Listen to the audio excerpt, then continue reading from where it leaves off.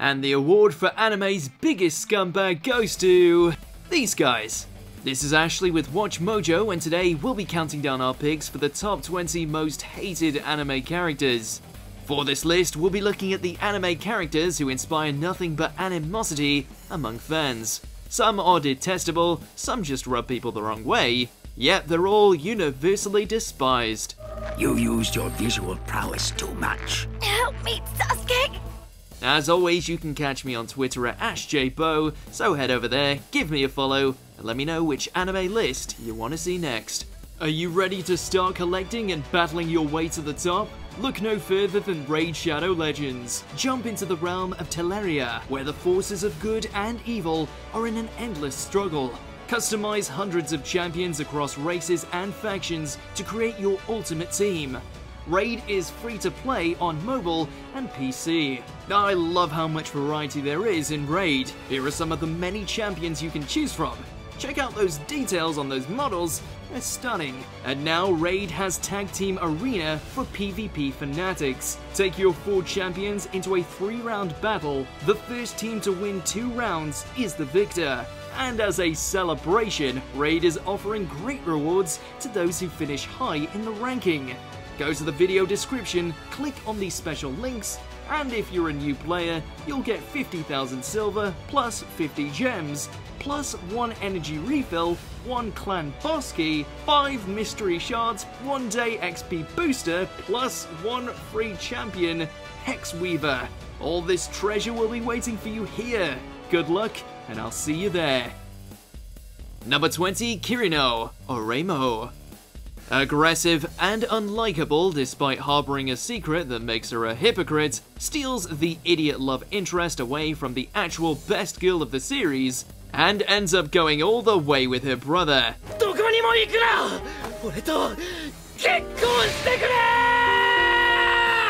Any of these factors would immediately make a character's popularity plummet, and Kirino accomplished all 3. Sure, his brother's an absolute moron for thinking with his junk and going the incest route, but it's Kirino's deplorable attitude and sense of entitlement that garnered most of the backlash.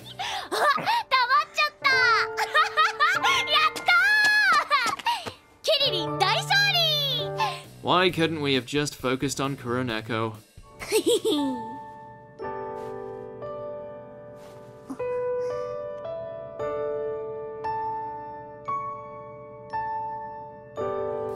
Number 19, Chris Thorndike, Sonic X. You know all those creepy folks online that are obsessed with Sonic the Hedgehog to uncomfortable levels? Well, they've got nothing on Chris bloody Thorndike. No! Please don't run away! Sorry, kid, but crickets don't do it for me. At his best, he was about as tolerable as Amy Rose. At his worst, he was a whiny human sidekick who worked himself into every major landmark event of the Blue Blur's canon of work like a cringy self-insert fanfiction character. I wish there was something we could do to help Sonic and the others. This was made all the worse when he risked the chance of Sonic returning to his own world because he couldn't live without his spiky companion. Sonic!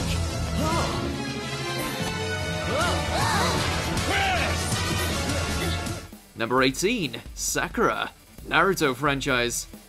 Jeez, decades on and the hate train for this ninja is still going strong. Way to go, Sakura. You let everybody down again. What good are you?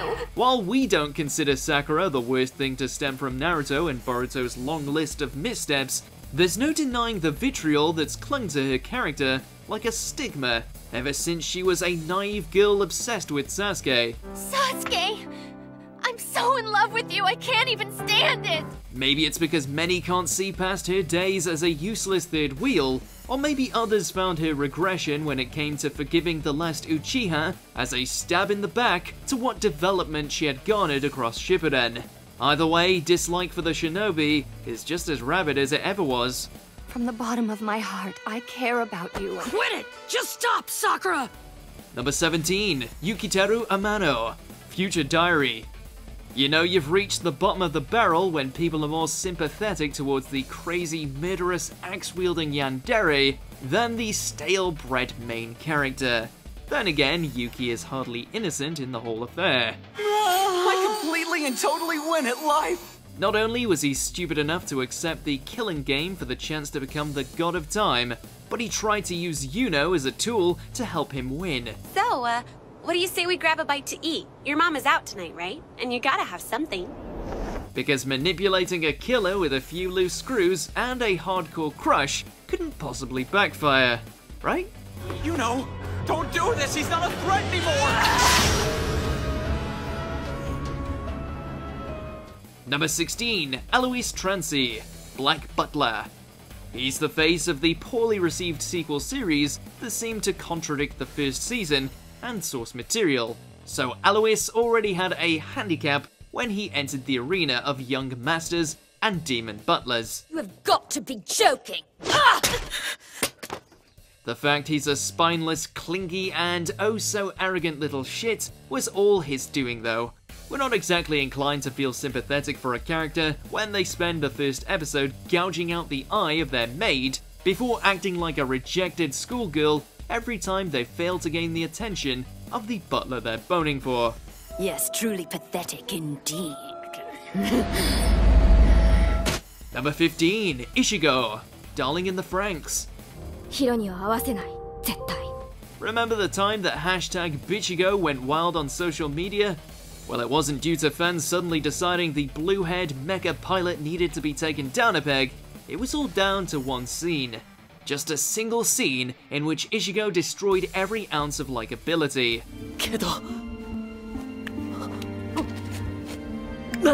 Despite Hiro clearly wanting to find 02 before she's taken away, Ichigo did everything she could to keep him at bay, including forcibly kissing him and confessing her love at the worst possible time. Well, that waifu war ended rather snappily.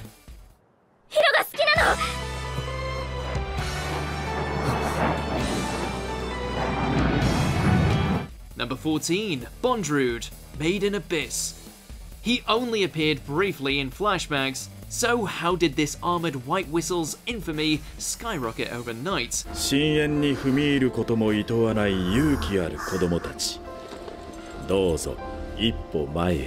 That answer lies at the bottom of the abyss, wherein he tricked two orphans to take part in his experiment and sent them both plummeting to the lowest levels, all to observe the effects the curse would have on their bodies, even if it killed them.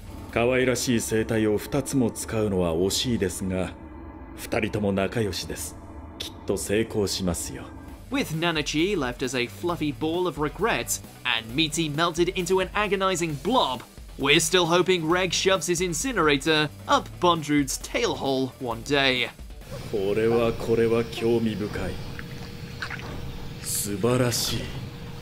Number 13, Makoto Ito, School Days.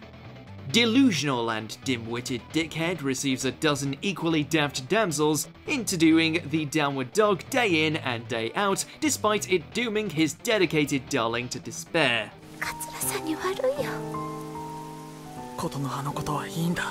That about sums up as far as Makoto is concerned. Anime's ultimate heartbreaker who somehow rolls into one sexy scenario after another without a care or even a bloody smile on his face.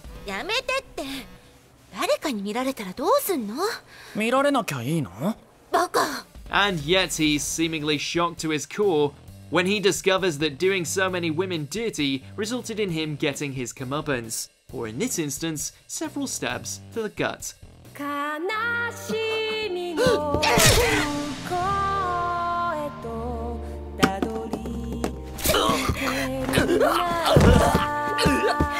Number 12, Sugo Nobuyuki, Sword Art Online. Whether he's jacked into Alfheim Online under the guise of the Fairy King Oberon, or roaming the outside world as some suit, this guy remains one of the gaming world's biggest scumbags. Thinking himself a god given his higher stats, there's nothing that Oberon won't do in order to get what he wants, including stringing up Asuna and attempting to assault her while making Kirito watch. You bastard! You bastard!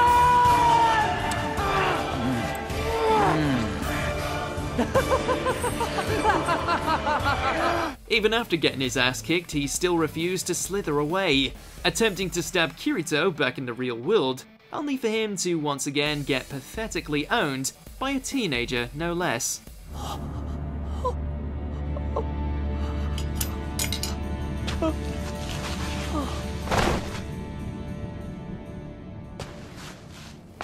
Number 11. Rachel, Tower of God. We knew it was coming. We knew something had to happen. After all, the internet wouldn't be crawling with the hashtag #FRachel if Bam's treasured companion didn't pull a shady stunt. ごめんね。私は塔を登るの。 We just didn't expect her to do that. With the administrator's test coming to a close, a weakened Bam celebrates with his wheeled-bound beloved over how they succeeded and could climb the tower together, at least until she promptly stands up, pushes him out the Shinsu bubble, and sends him plummeting into the depths below.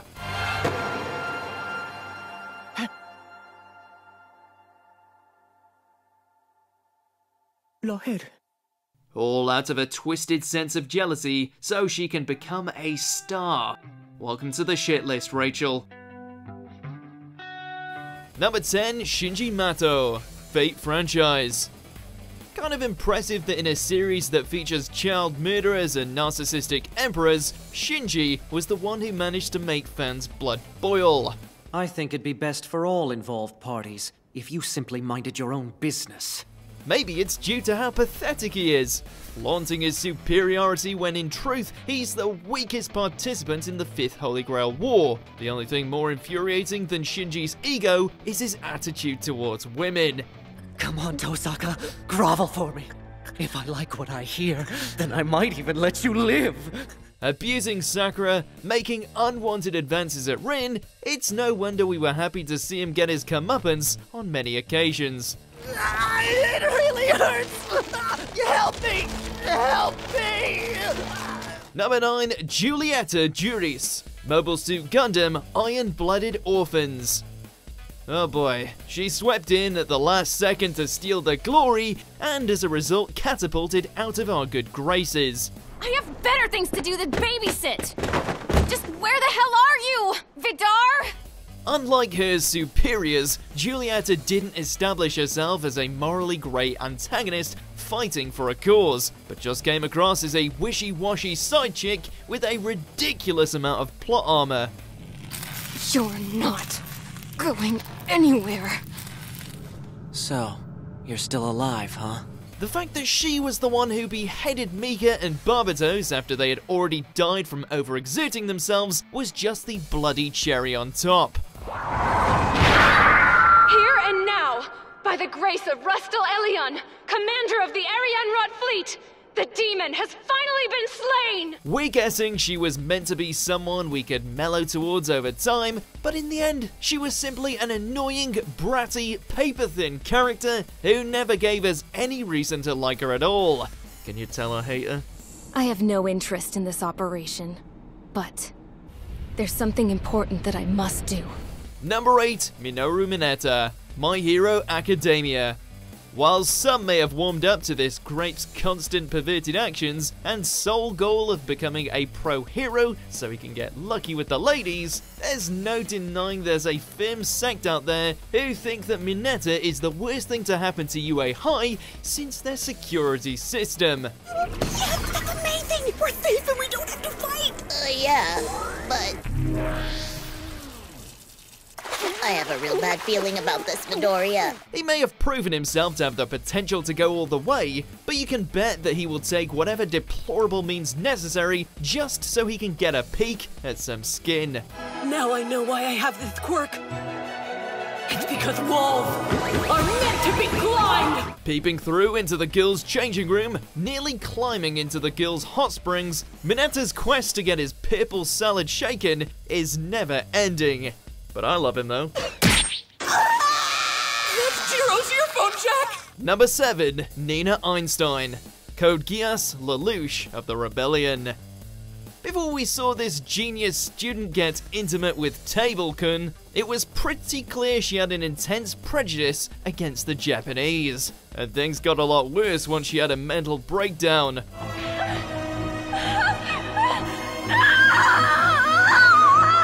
Following Princess Euphemia's demise, Nina snapped, deciding that the obvious thing to do to get her revenge on Zero would be to try and blow up the school, as well as help develop weapons of mass destruction that would go on to slaughter many.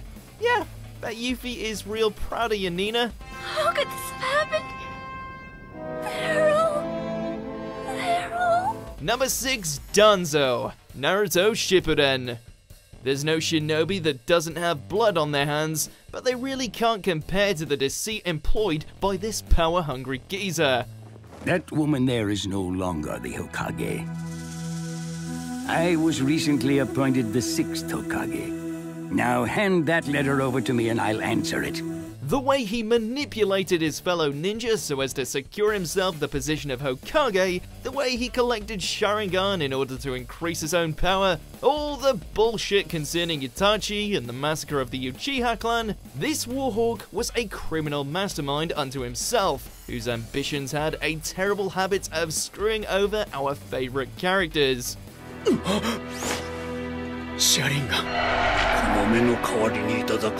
Thankfully, it wasn't anything a Chidori couldn't fix. Thanks for taking one for the team, Karin. Number 5, Akainu, One Piece.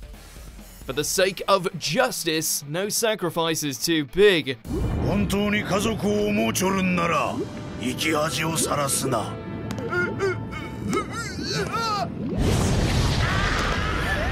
That's the creed of this admiral, whose list of accomplishments pretty much epitomize the dark side of the world government.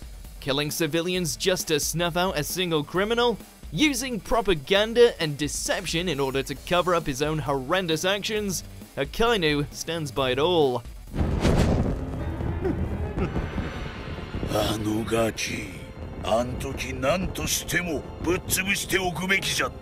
Kind of scary that a man like that is now running the Navy. Of course, nothing can compare to the time when he murdered Ace right in front of Luffy. That pretty much cemented him as the most hated figure in all 4 oceans.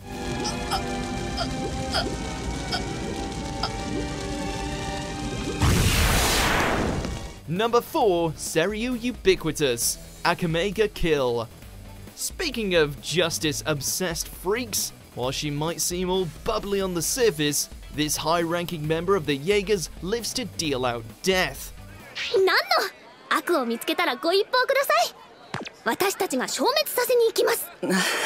Viewing all enemies of the Empire as nothing more than villains in dire need of being destroyed, it doesn't take much to flip her kill switch, wherein she goes from sweet to psycho in a heartbeat.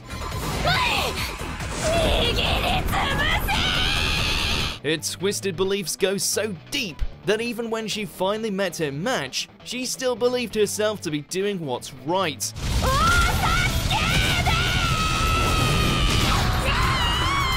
It's just a damn shame she took so many of the Night Raid's best team members with her. Papa, 私、強賊を一人倒したよ。正義の光が世界を照らしたよ。Number 3, Griffith, Berserk. No one can deny the White Hawk's charisma, strategy, and drive. He was the perfect foil for the likes of Guts, with noble ideas accompanied with a ruthlessness that almost puts him within reach of his dream. Because of the nature of this task, you are the only person I can trust. You have a choice. This just made his eventual betrayal all the more soul-shattering. Willing to sacrifice his comrades in exchange for divinity, the moment Griffith made his now iconic deal with the devils, known as the God Hand, he cemented himself as one of the most hated traitors in the whole medium. Griffith. We won't deny that his descent into villainy was masterful, but damn it if we don't despise him for it. Griffith! Number 2, Shotaka, Full Metal Alchemist Brotherhood. お客さんいっぱい。ニーナ、犬は繋いでおかなくっちゃ。 It may not have swallowed God, committed genocide, or any of the crap that Father and his homunculi pulled over the course of the series, but we just can't unsee the horror of the Sewing Life alchemist revealing a talking chimera with complete jubilation. A chimera made by fusing together his own daughter and her dog. できたよ。完成品だ。人語を理解するキメラだ。 It's a chilling display of inhumanity that continues to haunt the Elric brothers well into their search for the Philosopher's Stone, further illuminating how alchemy can be used for the most insidious means. Oh, how we wish Tucker could have received a few more Full Metal punches before Scar zapped him. Before we continue, be sure to subscribe to our channel and ring the bell to get notified about our latest videos. You have the option to be notified for occasional videos or all of them. If you're on your phone, make sure to go into your settings and switch on notifications. Number 1. Myne, the Rising of the Shield Hero. It's almost unparalleled how this princess managed to inspire so much pure, unadulterated hatred within such a short amount of time. Myne, なんでお前そんなこと。俺たち仲間じゃ。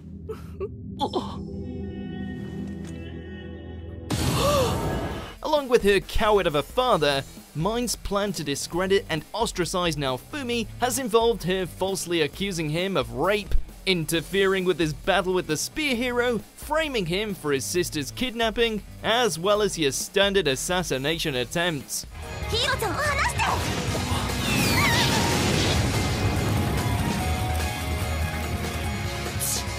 Selfish to the core and with no moral compass to speak of, it took a slave seal and her head under a guillotine for Myne to finally humble up. And we couldn't think of a more satisfying way for Naofumi to get revenge.